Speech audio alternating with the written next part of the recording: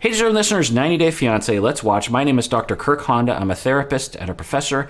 As I always say, everything I say in these videos is completely speculative based on very little information. Let's watch. Your family was a cohesive unit. Now it's all fractured. What happened? It happened. Problems have always been there. They don't just pop up randomly because there's another person in the room. Clearly there's something going on and it's been there, and now it's just coming out. All right, so I've been wondering about that. What was the family like? What were the issues in the family? What was the divorce like? How were the parents attuned to all the children? And Libby is saying that there's always been issues, and Andrei just exacerbated it or was the catalyst or something, which seems highly likely given what I've seen. I can't know that, but I would find it hard to believe that Andrei walked into a perfect family and then suddenly his presence caused all the problems that we saw. I still feel the same way as I did. He has his manipulative tactics that he uses to get what he wants, especially out of my dad. And, I think he still takes advantage. How does Andrei take advantage of your dad? How does he not take advantage? Sean asks the best questions. It's a perfect question to ask. That's the constant refrain from Jen and Becca, that Andrei is this master manipulator, con artist, Machiavellian, very manipulative of Chuck. And all I can see is that he's asking his father-in-law for a job, and the father-in-law gave him a job. So if that's manipulation, then all of us who have a job manipulated our employers and were master manipulators. And Sean asks, okay, exactly how? And this is a question that should have been asked of these individuals a long time ago. How did he manipulate him? And if you have an answer to that question, then you have 12 different things. This, that. Instead, the bastion of the, evidenceless, the bastion of the evidenceless is to say, well, how doesn't he do that? That's not evidence. In a court of law, you can accuse someone of murder, and then you say, well, what evidence do you have of this, of the plaintiff's guilt? And you say, well, what evidence don't I have? That doesn't usually fly. My dad, he's asking him for 100 grand. That's insane. Call it whatever you want. It's just asking now. How? Right. So by that definition, all y'all are manipulative, because I'm sure y'all have asked Dad for something before, and Chuck refused him. And so there's that. Now, what people aren't jerk faces for no reason. There's a reason. And the hypothesis that I have, that I really have very little data to back up at all, so I don't know. A strong hypothesis, though, is that all the kids feel neglected by their parents and are scapegoating Andrei as the cause of that, and are focusing on money as a proxy for love. How is that manipulation? You ask somebody for a loan. Because it was his and way. And if that person says no, that's not manipulation. It was his way into the business. It was like but he didn't even get the money. Well, I know, but what I'm saying is exactly. his foot in the door. Like, hey, can I have this money? No, but here, let me give you something else. So there's this thing that we call projection in common language, and I see clinicians using this word incorrectly as well. We will see different definitions of projection, but in the psychoanalytic, psychodynamic, psychotherapeutic world, projection is when we project a part of ourselves onto other people, something that we don't like in ourselves, or something that we internalize that we don't like. So one thing that we'll see, and that's why I love psychodynamic theory, is because it explains weird, inconsistent behavior in humans, because we have a lot of that.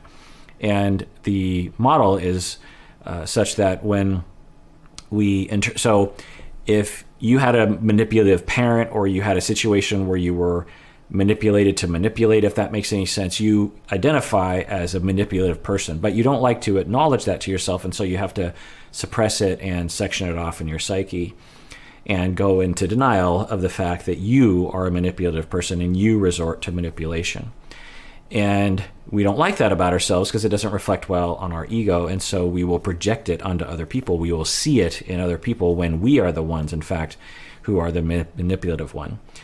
You can be this way if you are abusive. You can say, You can, you are abused, you internalize the abuser, you become abusive yourself, at least internally, potentially externally, and you engage in intimidating behavior, high control behavior, put downs, unfair criticism, maybe even physical abuse, control, and you go into denial of that because it doesn't fit well with your idea of yourself. None of us like to believe that we're terrible people, abusive people in particular. And so we will project it onto other people, like other people are abusive, not me. I'm only this way because you're the one abusing me. And I wonder if that's what is happening here. Is that what you were doing? Trying to get your foot in the door? No, I was getting Absolutely. Just say yes, Andrei. Just be honest. I mean, how does any other person get a job? They go. Even if he was trying to get his foot in the door, who cares? Yeah.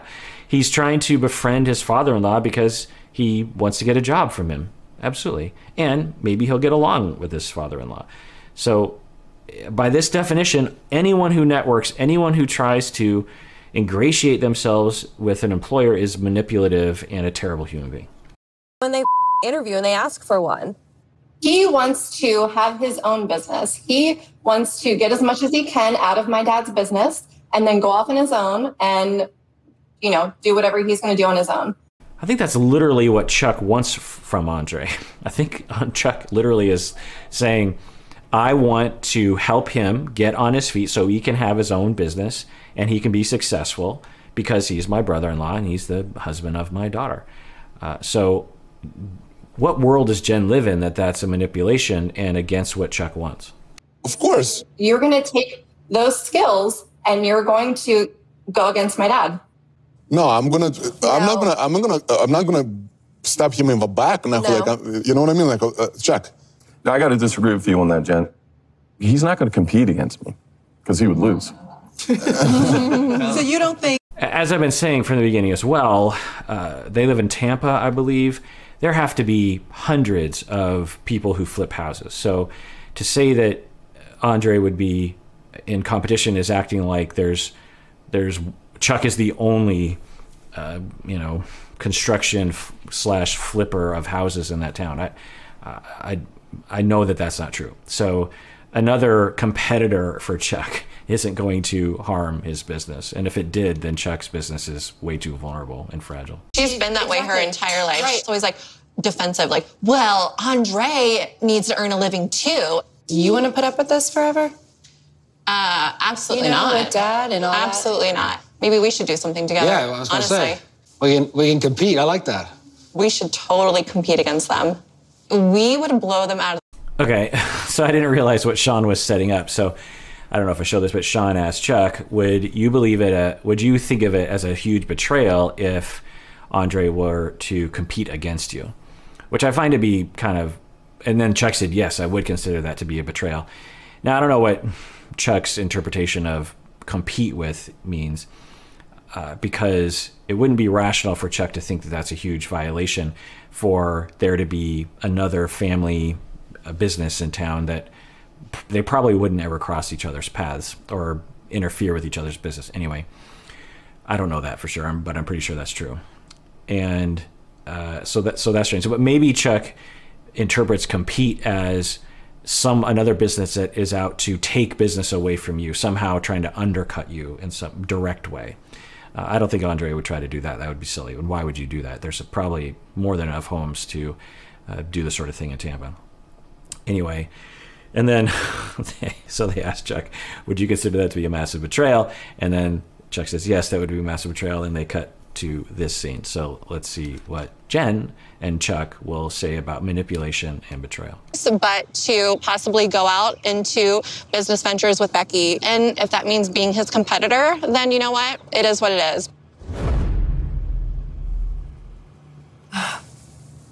And you're talking about... So you're talking about betrayal here, but there you see it. That looks like betrayal. He would never do that. So, as I said before, projection is a thing. When we are a certain way because we internalized it or we were socialized to do it early in life, and we don't like that about ourselves, and we are trying to protect ourselves from acknowledging it, we will distract ourselves by projecting it onto others, maybe even manipulating other people to be that way. That's projective identification. And then we can see the problem outside of ourselves when in reality it's on the inside. Did you know that they had started their own business, No. that they were on the path to starting their own business? No, I'm shocked. What, so is that loyalty? I mean, okay, obviously, me and Becky were just pissed and we're talking, and Thomas was there and he's like, yeah, what if you guys just do it on your own? And we're like, yeah, maybe we should. All right, that's not really an explanation. I just find people's arguments and conjectures just, I don't know. So they show this clip of her betraying the father, according to their definition, manipulating in some ways, I suppose, putting the father down as well, which I'll say is fine. If I were Chuck, I'd be like, fine, go off on your own. I wish you well. It's fine. Maybe, in fact, when that clip came on earlier in the season, I thought, yes, this would be the answer to all of our problems, including theirs, mainly theirs, is if everyone was just in their own business, there wouldn't be any of this fighting anymore, and maybe they could just enjoy barbecues without all the fighting. Who knows? So then everyone's like, wow, that sounds pretty much like manipulation and disloyalty and a betrayal. And then Jen says, you know, I'm trying to think of what she could have said that would have saved herself. She could have said something like, well, I only meant it in the moment, which I guess is kind of what she's saying, but she didn't say that. What she said was, well, Thomas suggested it, and we said, yeah, why not? That's not a very good cover up, but I don't know. So what would we hope that Jen would say? Well, what we would hope that Jen would say, I imagine, if this would be honest, would be, well, okay, Dad, you're right. I am being a bit of a hypocrite here, and I did say that, and at the time I did think it, and honestly I still kind of do sometimes, and I've been thinking it for a long time, because there are times when I think maybe I could do better on my own. But I will say, Dad, that I would much rather work for you because you're the best. You know all the stuff, and I don't know if I want to be in control, and taking out all the risk.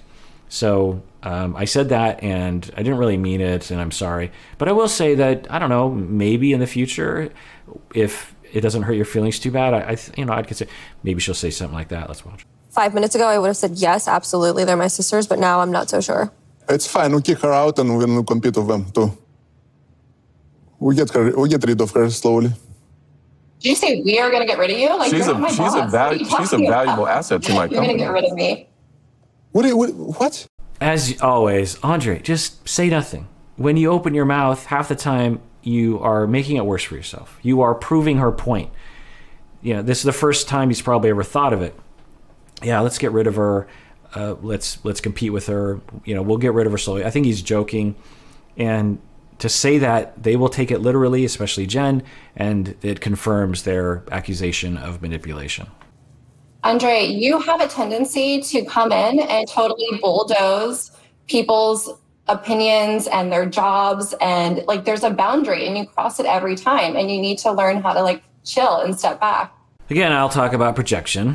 When we do something like bulldoze or insert ourselves in matters that don't really concern us and try to overpower and scheme against and campaign against behind someone's back, even manipulating things, trying to break up your sister's marriage, trying to influence your father against someone else in the family, and you are the bulldoze, then you might want to project that as a way of protecting yourself from acknowledging that you, in fact, are the one doing that behavior. You're not responsible for how you came out and tried to start right away. I had a smile on my face. You could have came out and not said anything and just sat your happy ass down and then talked to everyone, because we were all talking to each other. He got in my face. He stood up and got in my face.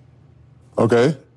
All of y'all were like trying to cancel me like I'm the toxic one in the family, bro. You are toxic. Yeah, how? So he was saying that last time, Charlie, as well, that he's one being canceled. And now he's introducing this word toxic that he's being accused of. Is he talking about how the family thinks he's toxic or the internet thinks he's toxic? We'll also say that there's accusations that I'm seeing in the comments about Charlie and Megan using substances. And I'll say, I said this in the comments video that I make every week about reading people's comments. I'll repeat a little bit of it right now, which is that it's hard to tell when people are using substances unless they're doing something really quintessential as that indicates intoxication, like alcohol intoxication. You can tell Jovi, for example. We've seen signs of alcohol intoxication a few times while he's on the show. But with other substances, it might be harder to tell sometimes, depending on the level of use, of course. And I'll tell you I've worked in substance abuse treatment. I've treated people who were high at the time, and and I've seen a lot of drugs in my life, people intoxicated. And I'll say that my experience is such that when I saw Charlie's behavior, I didn't see anything that indicated some obvious intoxication indications. According to that, you could say that Andrei was intoxicated on something. I mean, there was violence, there was aggression, there was erratic behavior, there was shooting yourself in the foot. So I don't know. Yeah, and now maybe some of y'all out there have special knowledge, or you have your radar in a particular way that you can detect that. I'm not saying that there wasn't intoxication. There very well could have been on any number of substances, but there wasn't any overt sign. And there's a myth out there that when you use certain medication, certain substances, that it lends itself towards erratic behavior and violence. And certainly that can happen sometimes, but given what we've seen from Chuck, his behavior when he was in an altercation with Andrei was consistent with behavior we had seen before. So either he is always intoxicated, which is possible, but in all likelihood, the behavior was just the next step up the ladder, because we had seen Andrei and Charlie just continue to go up the ladder. And so I'm not saying he wasn't intoxicated. I'm not saying any of them were sober at the time. We did see alcohol involved, but I'm not seeing like, oh, it must be because of this, or 90% of the reason why Charlie did this was because of substances. And because if that was the case, then what we would see is Charlie acting very different when he was sober, which we would guess there would be, sporadic this and that.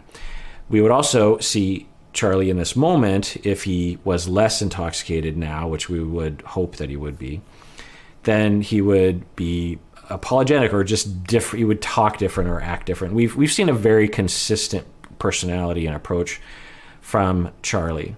Now, so I want to be clear. I'm not saying intoxication wasn't a factor. I'm not saying he wasn't intoxicated. I'm just not saying that, oh, it's this obvious, example of intoxication on a substance. Oh, but look at your behavior, dude. Look what you're doing to your life. Oh, but what I wanted to get to was he keeps talking about being canceled and toxic. And we did see, this is why we're not inviting you anymore. Or this is why you need to get help. You need to talk to mom, or some. I can't remember the specific things, but there seemed to be hints of this. There's been this ongoing fight or concern in the family that Charlie and or Megan has a problem with something, and the family is really concerned about that. We don't know that for sure, obviously, but there seems to be some indication. It breaks my heart. Jen, who do you think started that fight at the barbecue? I mean, honestly, Charlie came in with a chip on his shoulder. Let's just be real. You did, Charlie. I had a smile on my face. I think Andrei didn't tell anything like Rudy, just tell you to sit down. Okay, so if we're going to play the blame game, they're both to blame. Clearly, I don't think anyone can argue with that Andrei and Charlie were both 100% to blame for the escalation that led up to that event and for the event itself. When you really watch what happened, Charlie comes in and says, "Call the cops." And that's not necessarily directed at Andrei, but it's not a friendly greeting. And immediately Andrei says, "Sit the F down. Shut up and sit the F down." So so Charlie comes in here, Andrei comes in here, and then Charlie says, "You can't tell me what to do," which I just find to be one of the most inane conversations you could ever have. I mean, just grown men. So, "Call the cops, sit the F down. You can't tell me what to do." And then Charlie kind of walks over to his side, not super imposing on him, but a little bit. Andrei stands up and gets in his face, so that's another escalation.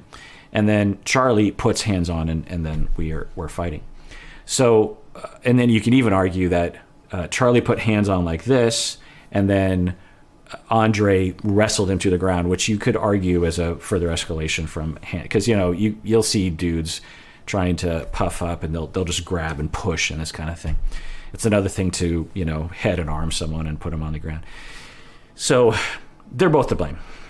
Both of them could have done a million other things to de-escalate, or at least keep it neutral, but they both decided to escalate. All right, well, that does it for that episode. If you have liked and subscribed and hit the bell and or commented below, thank you so much. If I could give a thumbs up to you right now, I would. And everyone out there, please take care of yourself because you deserve it. You really, really do.